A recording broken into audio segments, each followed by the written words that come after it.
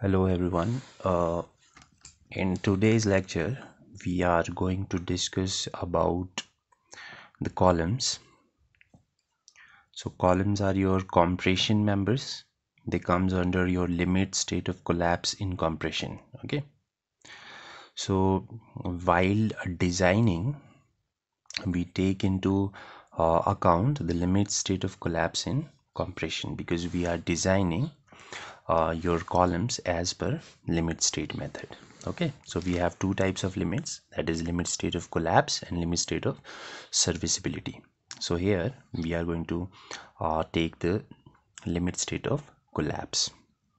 Okay, so what is a column is your compression member. Mainly it carries a direct axial loading. Okay, so here I have drawn this member. It is carrying mainly the load which it is carrying is axial loading. Okay, so this type of member, it is termed as your column. So when your member is vertical, then vertical load carrying axial load carrying member is termed as your column, while if the member is horizontal or inclined and it is carrying your axial loads, then it is termed as your strut. Okay, so talking about the dimensions of the column, so the column can be rectangular, circular or square. Okay, so depending upon the requirements we choose the section. Okay, so concrete is good in compression.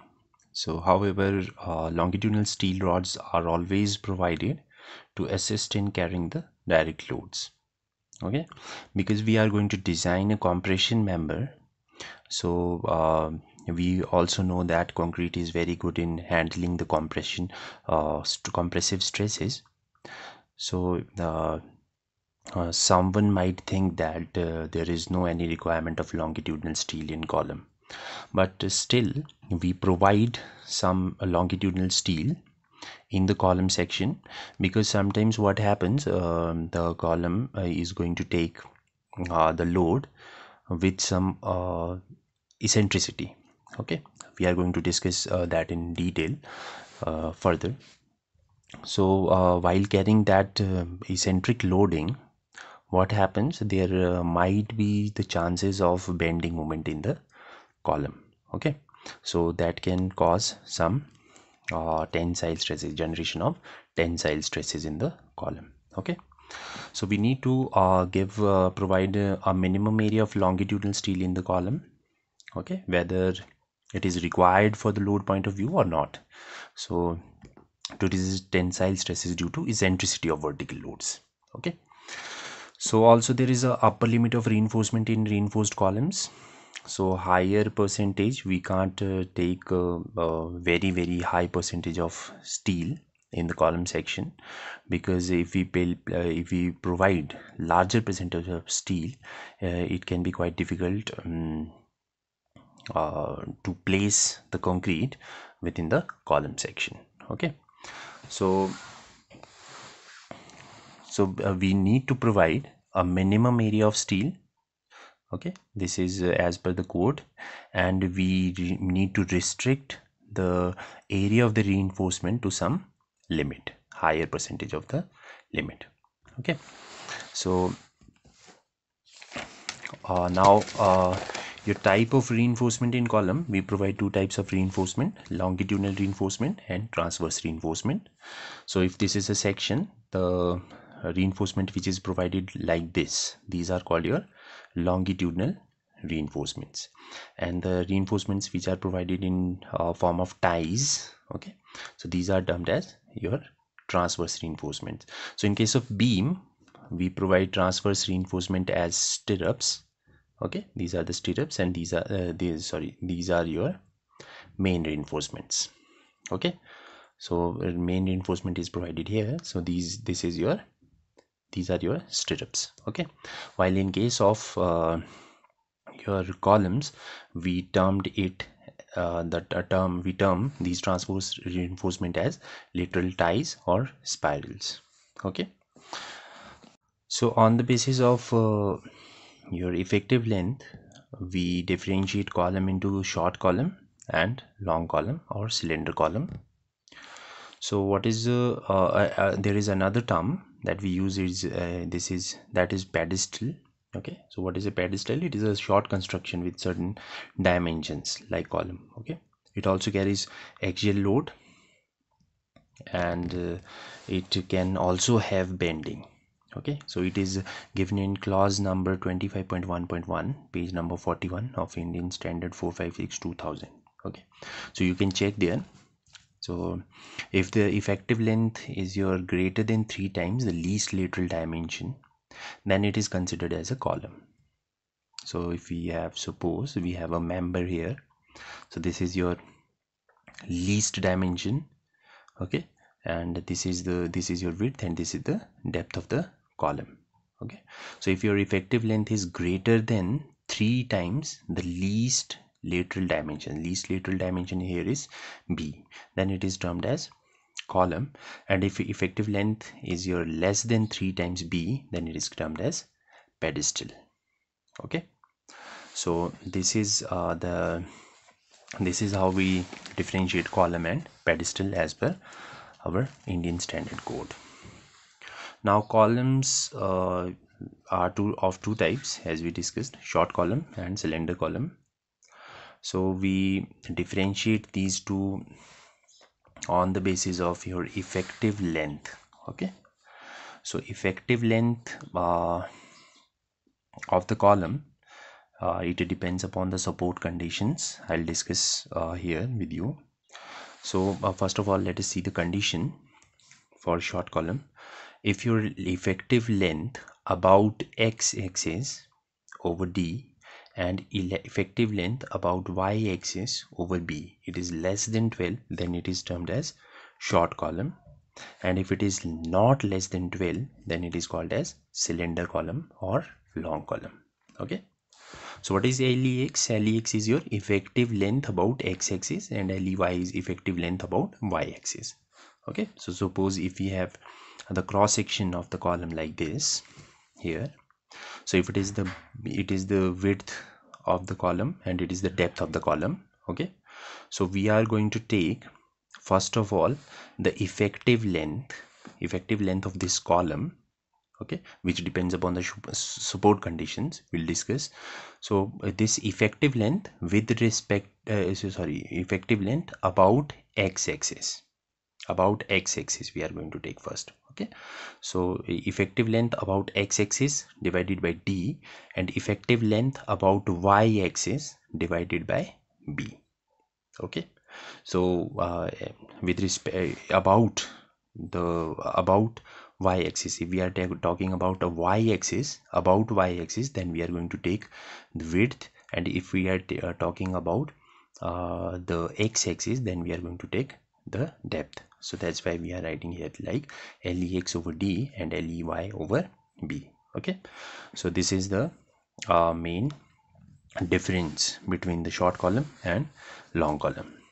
Okay, now LEX and LEY, these are your effective lengths. It depends upon the support conditions. Okay, so Indian Standard 456 2000, annexure E, page number 28. Okay, table number 28 and page number 94. So you can see, you can check in the code at this page, there are 7 cases related to your support conditions. Okay, so here I am going to give you a brief detail about these 7 cases. Okay, so here are those 7 cases represented in this table, IS456 2000, at page number 94, table number 28. So we will discuss these cases in detail now. So here I'm going to take the table. So we have 7 different cases. So your first case is your effectively held in position and restrained against rotation at both the ends. Okay, so there are 2 values which are provided in the code first one is your theoretical value of effective length, and second one is your recommended value of the effective length. Okay, so what we are going to take, so this is the theoretical value for the given support condition, and what is the recommended value that code recommends to take is this value. Okay, so here I am going to discuss all these 7 cases. Okay, so your case number 1 is effectively held in position at and restrained against rotation at both ends. So if you have code with you, then you can open page number 94 and look at the table. The table number is 28. Okay, you will see there all these 7 cases and the values. We'll discuss 2 values, theoretical values and recommended values of effective length. Theoretical value is for the given condition and the recommended value is for given by the code. Okay, so first case number 1, that is effectively held in position and restrained against rotation at both the ends. So it means that the support are not allowed to move as well as not about to rotate. Okay, so it cannot rotate like this and it cannot move like this. Okay, so this is the first support condition. So this is your fixed support. Okay, so this is a fixed support, so the recommended value is 0.5 L, theoretical value is 0.5 L and recommended value is 0.65 L if it is the length of the your column. Now next condition is you're effectively held in position at both the ends and restrained against rotation at one end. Means one end is fixed and the other end is hinged. Hinged means it is allowed to rotate at this end. Okay, but it is not allowed to move. Okay, so we have a hinge here. Okay, so at this so for this condition the theoretical value is 0.7 L and your recommended value is 0.8 L. Okay, so case number 3 is effectively held in position at both the ends but not restrained against rotation. It means it is effectively held in position, means movement like this and this is restricted at both the ends, and rotation is allowed, means it can rotate like this here and here also it can rotate. Okay, so this is your case number 3. For this your value, theoretical value and recommended value, both are your L. Okay, L effective. Now for case number 4, effectively held in position and restrained against rotation at one end and at the other end restrained against rotation but not held in position. It means at this end rotation as well as movement is restricted, but at this end rotation is restricted but movement is allowed. So hence it is a roller support at this.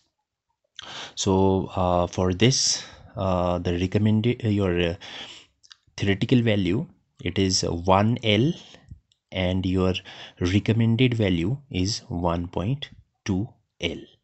Okay, so we can take the value as 1.2 L. So the codes suggest this. So case number 5, in this case, so effectively held in position and restrained against rotation at one end and at the other end partially restrained against rotation but not held in position. Okay, so this is the same case of case number 4. Here it is fixed. Okay, it is not allowed to move as well as are not allowed to rotate, but here it is allowed to move, but it is allowed to move, but it is not completely allowed to rotate. So we can say that it is partially restrained against rotation. Okay, so this is the main difference. Here it is allowed to move from here to here, but it is completely restricted to rotate. Okay, but it is here in this case, here it is partially restricted to rotate. Okay, so in this case your theoretical value is not possible to calculate the theoretical value, but the recommended value, code recommends the value for this case as 1.5 L. Okay, now moving to next. So case number 6, in this case it is effectively held in position at one end and not restrained against rotation at the other end.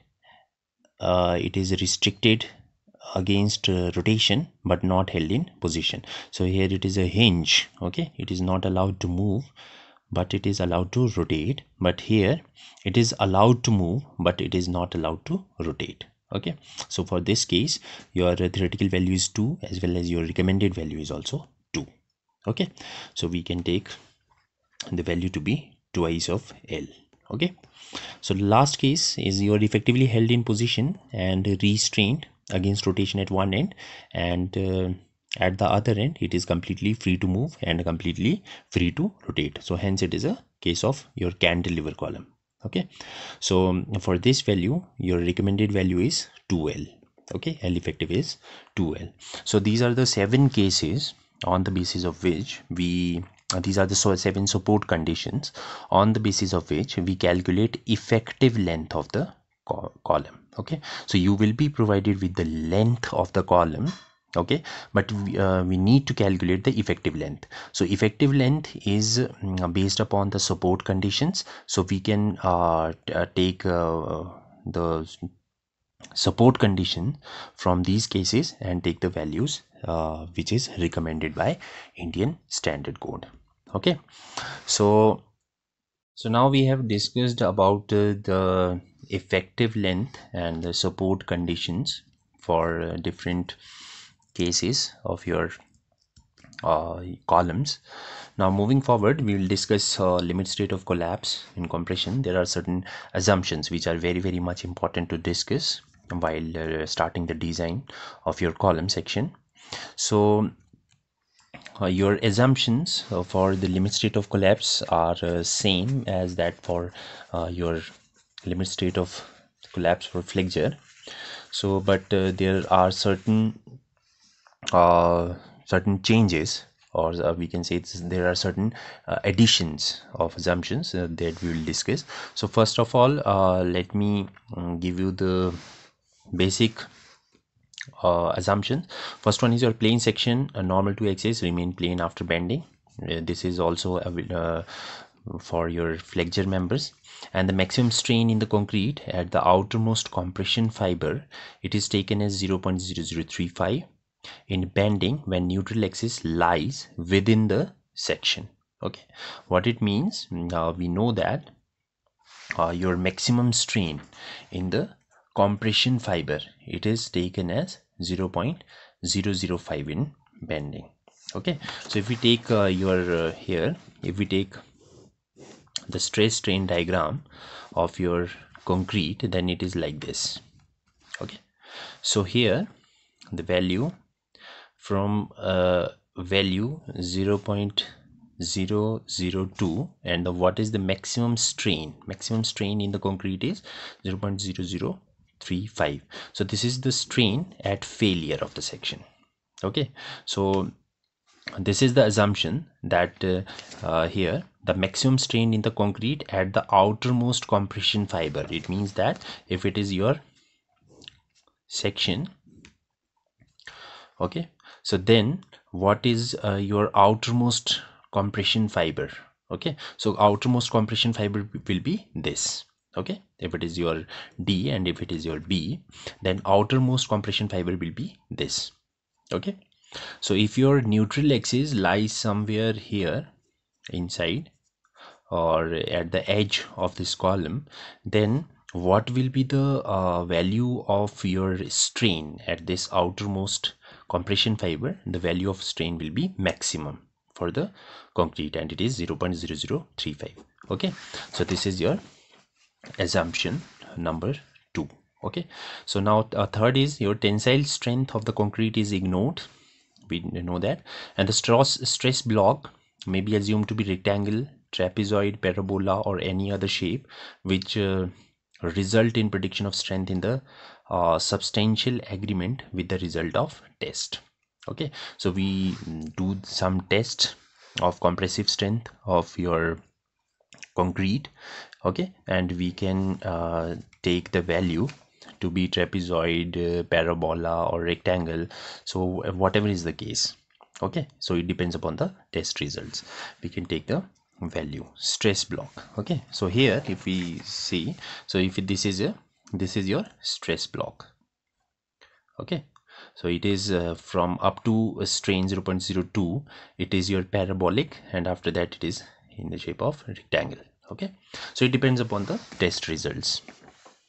So next is your stresses in reinforcement are derived from representative stress strain curve for type of steel used. Okay, so this is in regard to the stresses. If we want to calculate the stresses in reinforcement, then we can we have to use the stress strain curve for steel.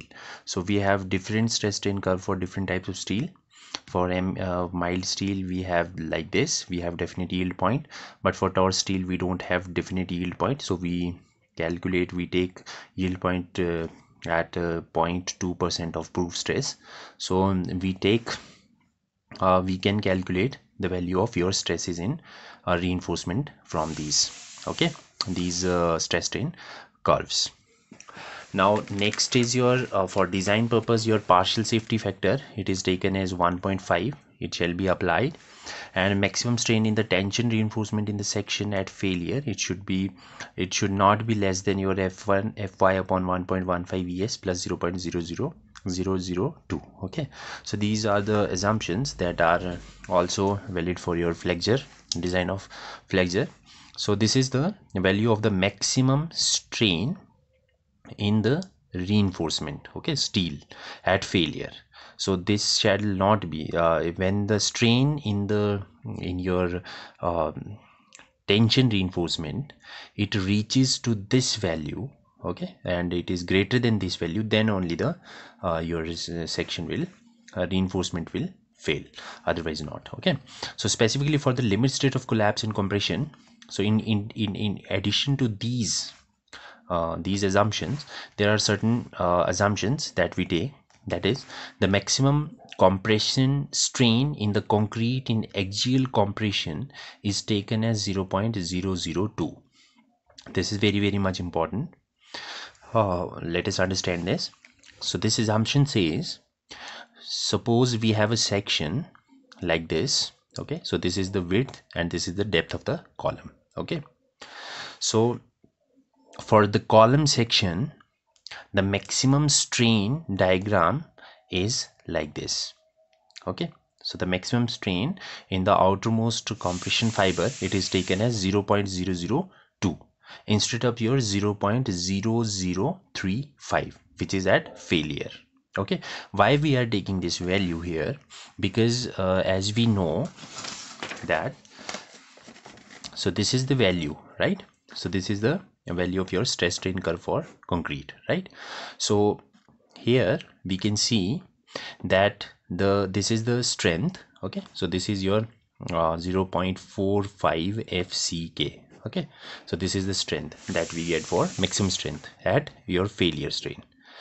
So here we can see that the stress is increasing from the initial your innermost fiber, that is from 0 towards certain value. Okay, so when the strain reaches to your 0.002, okay, so at this point this concrete gain its maximum strength, that is 0.45 FCK. Okay, so that's why we are taking, and after that this strength value remains constant. Okay, so that's why we are taking the strain value up to 0.002 instead of your 0.0035. Okay, so here at the compression fiber, at the maximum compression fiber, your maximum value of strain, it is taken as 0.002. okay, and also at this point, when we are taking the strain to be 0.002, at this point your neutral axis lies at infinity. Okay, so neutral axis is at infinity. Okay, so that's why we are taking the strain to be uniform. Okay, so that is 0.002. so the stress, as I have discussed, the stress will be maximum, that is stress distribution, we can say it will be maximum, that is 0.45 of FCK. Okay, so next important assumption is that the maximum compressive strain at the highly compressed extreme fiber in concrete subjected to axial compression and bending, and where there is no tension on the section, shall be 0.0035 minus 0.75 times the strain at least compressed fiber. Okay, so here I would like to tell you that we design the column. Okay, when we design the column, we design it for three conditions. Okay, first one is when it is axially loaded. Okay, so we are just designing it to be axially loaded, no bending here in this case. Okay, secondly, we design it for axial load plus your uniaxial bending. Okay, uniaxial bending means the bending is in one axis, at about one axis. Okay, either x-axis or y-axis. Okay, so that is called uniaxial bending. So when the uniaxial bending occurs, there are your tensile stresses that are developed in the section. Okay, so and the third case is we design the column for your compressive load and biaxial bending. Okay, so biaxial bending means the bending, the movement is taking place in both the direction, that is x axis as well as y axis. Okay, so if we take so here what this assumption is saying, this assumption is for subjected to your axial compression and bending. Okay, so now let us discuss this assumption here. Okay, so let us take your column section here, that is of B and D. Okay, this is the column section. So let us take this face is highly compressed. Okay, so if it is highly compressed, so then we will get the maximum strain at here. So we'll draw the strain diagram. If it is highly compressed, then we'll get the strain diagram for concrete as this. Okay, so the value of this strain will be 0.0035, the maximum strain. Okay, so now we have the value like this. You can see this is the value of your stress strain curve for concrete. This value is your 0.45 of FCK. Okay, and this is your 0.002 strain, and it is 0.0035. okay, this is the strain value. So when the section reaches to this point, this strain, okay, 0.002, then your strength in the concrete, that is your stress, it become almost constant, that is 0.45 FCK. Okay, so in case of your if we take the column to be just having axial loading, and there is no any eccentric loading. Okay, so it is just passing through the center axis of this section. So at this case, what we assume that the maximum strain in the fibers, it is equal to this 0.002. we are not taking the value to be this. Okay, but when you are loading, okay, this loading, it is eccentric. Okay, so then there will be bending in the section. Okay, so due to that bending, what will happen, this outermost fiber will be highly compressed. Okay, so if highly compressed, then we are taking the value here to be 0.0035. so this is the value. Okay, now if we look at this figure, then we can get the value of this strain somewhere here. Okay, so this is the value of your strain, 0.002. okay, now what we take here, that if this line, okay, if this this section, this column section, it is rotated about this point, okay, it is rotated about this point, then we will get the strain in the concrete section like this. Okay, we assume that this the beam is supposed to rotate at this point, okay, because we are not assuming that the your section is about to rotate at this point, because if it take that, then your strain, the maximum fiber strain, will increase from 0.0035, okay, and that is not permissible. Okay, so that's why we are assuming that the your concrete your section, it is rotated about this point. So when it is rotated, then there is minimum strain at this point, okay, and there is some strain here in this fiber which is less than 0.0035, okay. So this point is called your pivot point, okay, we can say that it is a pivot point here, okay. So let us name it D. So now, so after rotating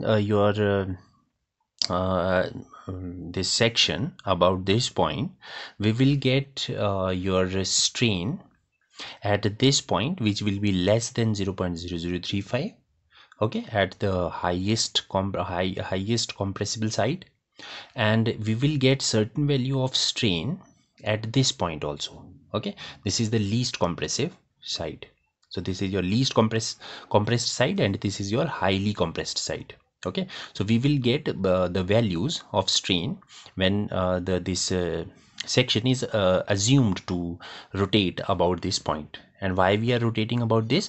Because we can't rotate it about this or this, because if we rotate here, then we will have the strain value which will be more than this, okay, which is not recommended, okay. So now I have drawn the figure here also, so you can see here. Now this is the value, okay. So let us take the strain after rotation, the strain which comes here at this point, that is the least compression side, that is epsilon LC is the least compression, okay. So epsilon LC is the strain at least compressed side, okay. So this is represented by your AE here. If we take the point at A and this is E, so then it is AE.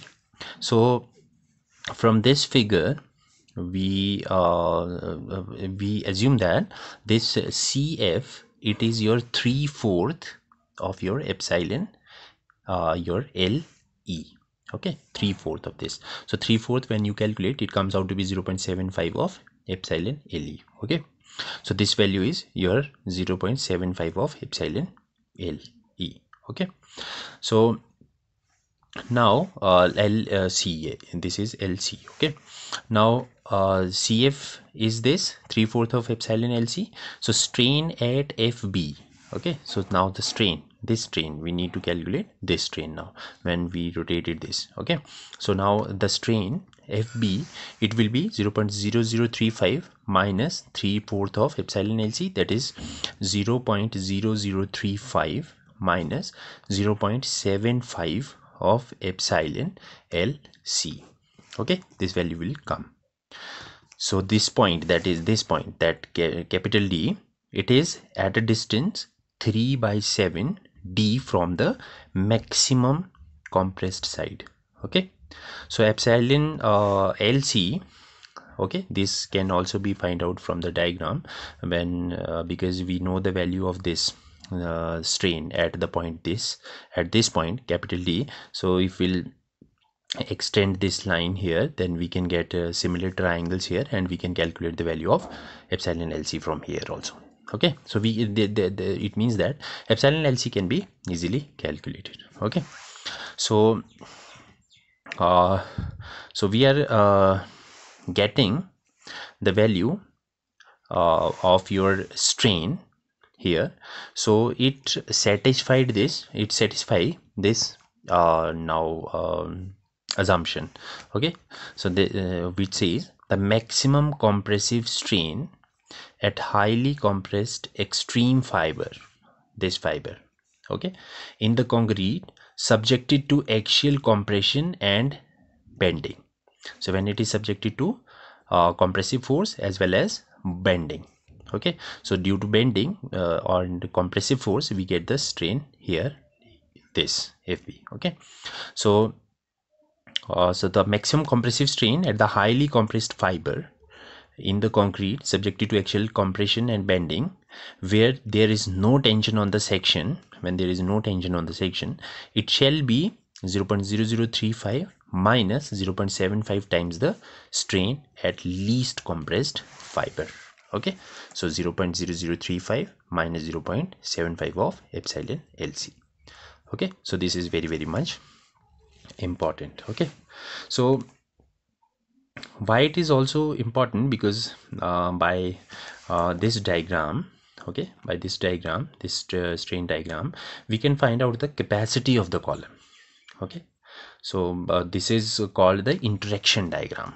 So by this stress strain diagram, we draw a interaction diagram, which is very much helpful in calculating the load in the capacity, that is the capacity of the column. Okay, so on the basis of this stress strain diagram, which is useful for your column design in uniaxial bending, we can draw an interaction diagram, and from which we can calculate the capacity of the column. Okay, so these are given in your codes, that is SP16 we use. Okay, so we can directly use the interaction diagrams.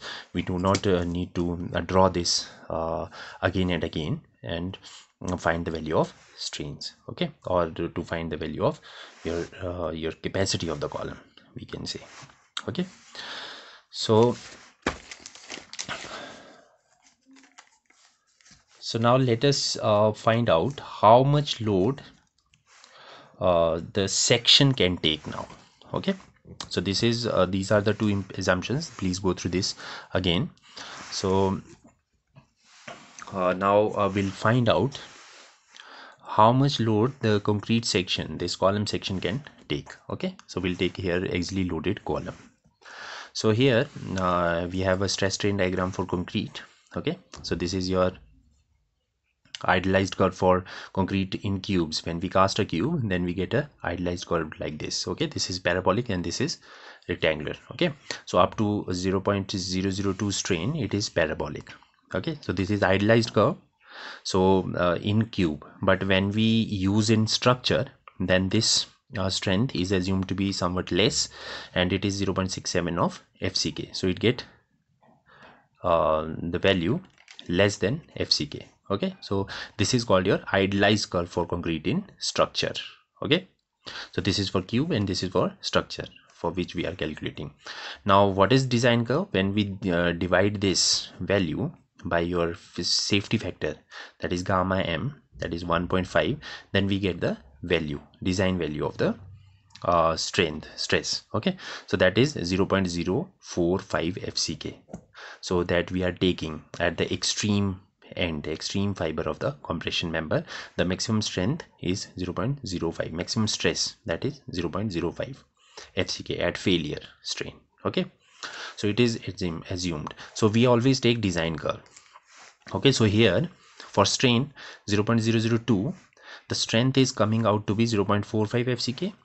Okay, now the value P is taken equal to that is AC 0.45 FCK plus AS 0.75 FY minus 0.45 FCK. Okay, how this formula come? So if we want to take the load that is coming out on column, it is going to this load, it will be due to your concrete as well as steel. Okay, so we calculate it as area of concrete multiplied by the strength of the concrete and area of steel multiplied by the strength of the steel.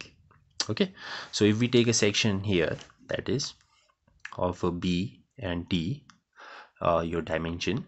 So, and if we are using your bars in this section like this, okay, so what is your AC? AC will be the area of the concrete section. So area of the concrete section here will be B multiplied by D, whole area of the concrete section, okay. And the strength of your concrete at your 0.002 strain, here we are calculating it for 0.002 strain because we are talking about actually loaded column, okay. So for actually loaded column, the strain, maximum strain we assume is 0.002. so that's why we are taking the value of your stress at this strain, that is 0.002. so at this strain, the value of your concrete the value of your strength is coming 0.45 FCK. So we'll put the value here. So AC multiplied by 0.45 FCK plus, okay, AS, that is the area of the steel we are providing here. So we can assume the area of the steel we need to provide. So area of the steel multiplied by 0.75 Fy. Now what is this? Okay, so this is the corresponding stress in reinforcement at this strain, okay. So at this strain, when the concrete is achieving 0.45 FCK, then the steel will achieve your some strength, okay. So that is calculated on the basis of stress strain curve for different steels.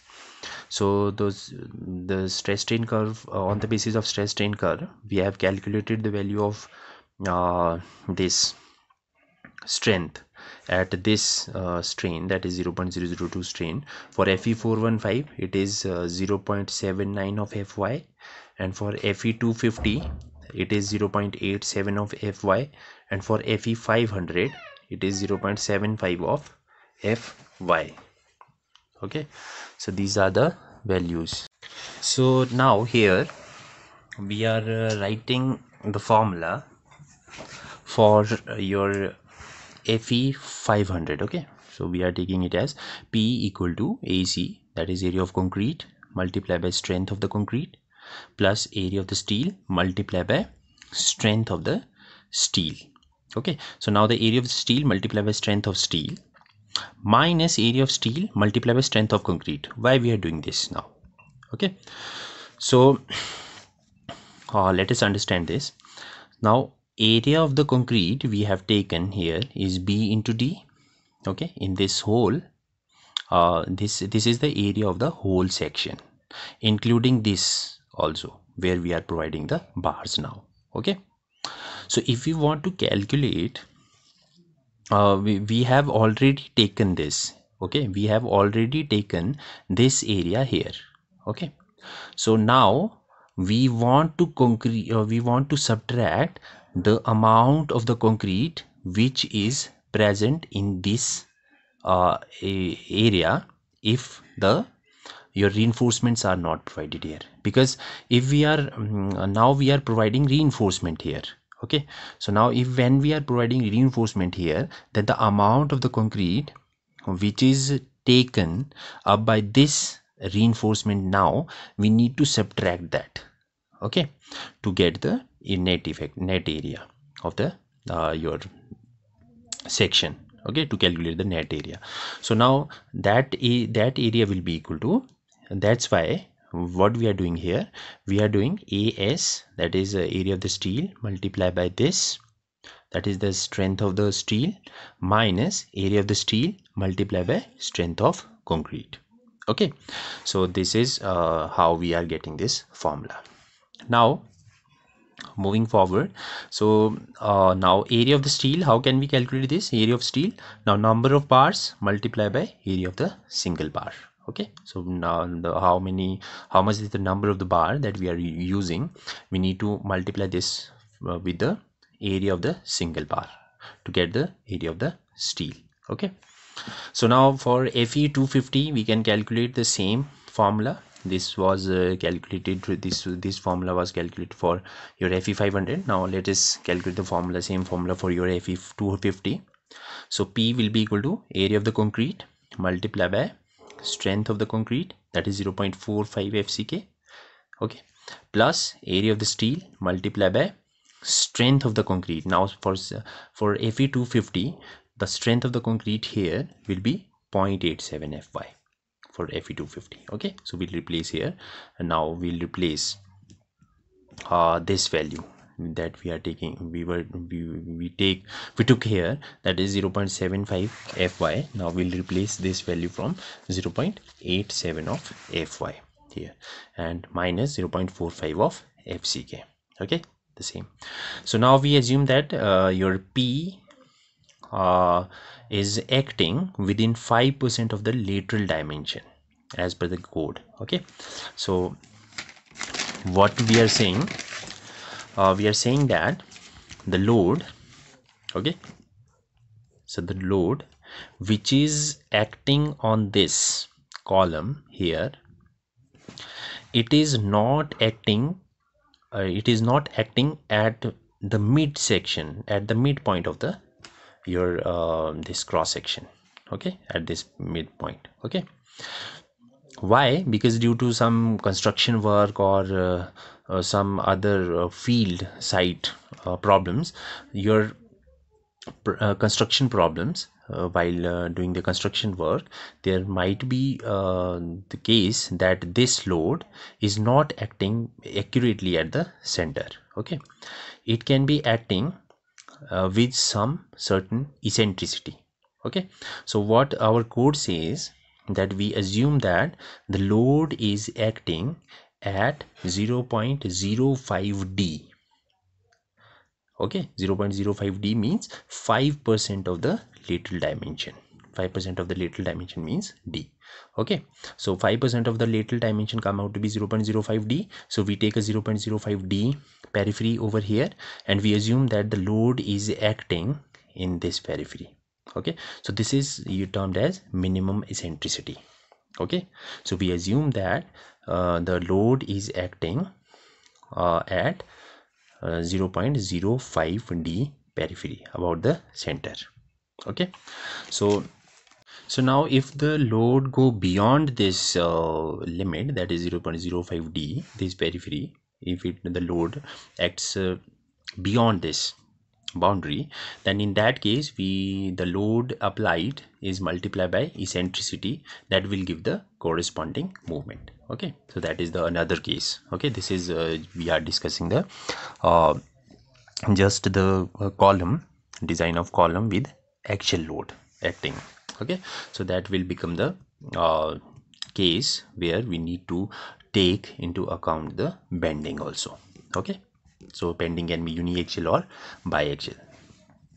So here axially loaded column, the load may be acting at 5% of the lateral dimension. It is not necessarily at the center. Okay, so by this, what happens, the value of the load that we have calculated previously, that is P, it reduces its value up to certain amount. Okay, so what we take the value to be now 90% of the previous value. Okay, so the clause number 39.3 of IS code says that now the load acting is 0.9 multiplied by 0.45 FCK into AC plus 0.75 Fy into AS. Okay, now here we are ignoring the value, that is minus 0.45 FCK. Why? Because that value will be so small, so that's why we are neglecting that value. So we are taking just the strength of the steel and strength of the area of the steel multiplied by strength of the concrete. Okay, so we can say that the value of the load is reduced now. Okay, why it is reduced? Because due to this minimum eccentricity. Okay, so we are taking that the load is coming out to be less. Okay, so the capacity of the column to carry the load, it has been reduced. Okay, so now P will come out to be 0.45 FCK into AC plus 0.6750 as of Fy when we'll modify the equation. So now clause number 39.3, page number 71 of IS456 2000, please check it there. So you will see the formula for load is 0.4 FCKA into AC plus 0.67 Fy into AS. Now you can easily calculate what is AC and what is AS. Okay, so this is the formula that we are going to use for the calculation of load for axially loaded column. Okay, so here in this lecture we just took some assumptions while designing the compression member as per Indian Standard Code and some codal provisions. Okay, so in the next section of the next part of this video, we are going to take the example for the compression member. Okay, take care. Thank you.